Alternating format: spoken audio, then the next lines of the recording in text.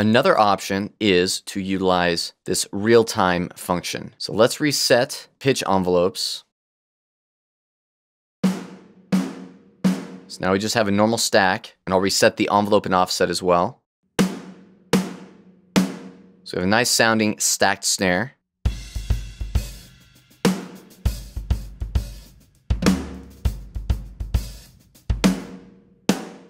So I'll turn down that mega snare just a little bit more. What we can do is use the real-time pitch effects along with the tuning parameter. You can use MIDI learn with both. If I right-click on the tuning parameter or the pitch effects parameter, I can MIDI learn both. I can bind both to a macro. So really, using the tuning without the processed algorithm and the pitch effects real-time, you're essentially doing the same thing. We'll grab the whole stack and let's take a listen.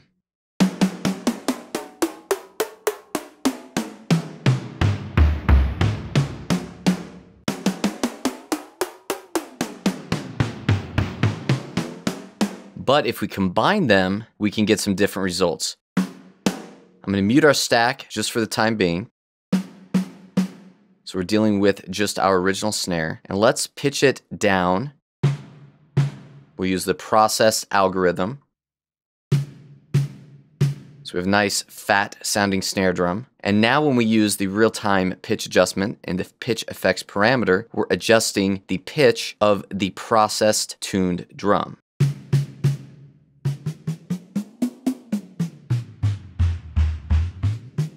So I may pitch down my drum using the tuning parameter, but pitch it up using the pitch effects.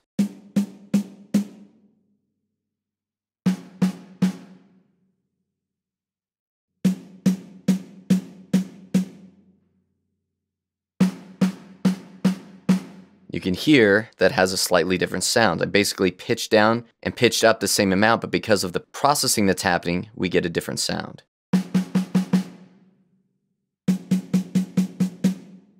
So you can use this to your advantage to be creative and get some new sounds that you may not otherwise come across.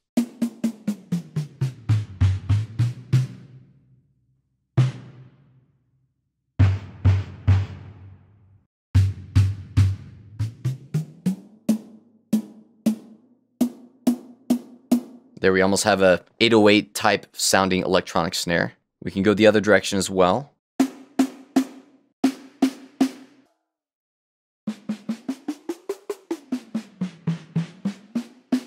Let's actually go back down. We'll use that fatter snare sound. We'll process it, do the same thing on the rim shot. Right now our mega snare, electronic snare is still muted. Then we can take the stack and we can adjust the real-time pitch effects for our stacked, tuned down snare drum with the higher quality algorithm applied.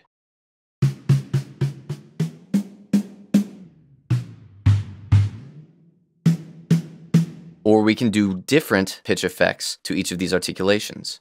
And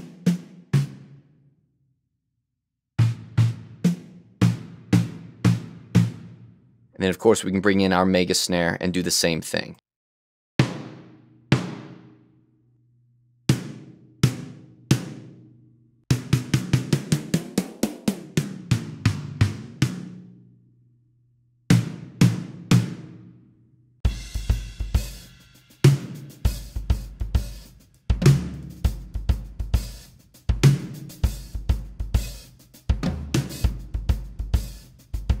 Let's go to the bass drum and let's add an 808 sound, stack it on top, and make some pitch adjustments.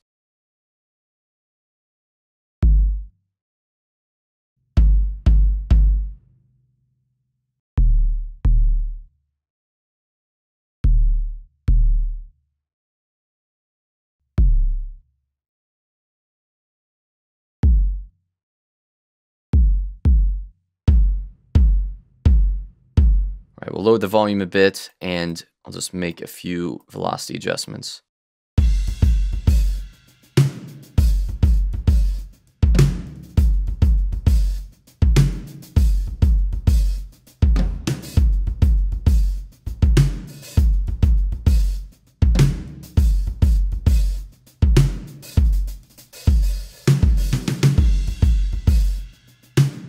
And So what we've essentially done is taken an acoustic sounding kit, made it sound a little more hybrid, a little more electronic. In this case, depending on how you use these ideas and these principles, you can come up with a lot of different options. In fact, let's go back to the crash cymbal. Let's add the pitch effects again and get a nice little interesting sound effect there.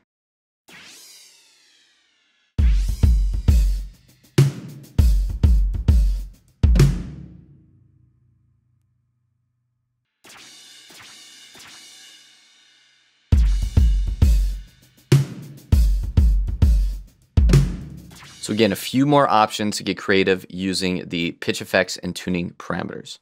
Just keep in mind that any tuning adjustment you make, if you use the processed algorithm, so the higher quality algorithm, and then you use the pitch effects in real time on top of that, you can use that to adjust the pitch of the processed tuned drum sound. And again, we can use the envelope to adjust the pitch over time to get some of those pitch bends. So you can utilize all of these in a variety of ways. In the next video, we'll talk about how you can combine kits of the same drum or different drums using extreme pitch adjustments.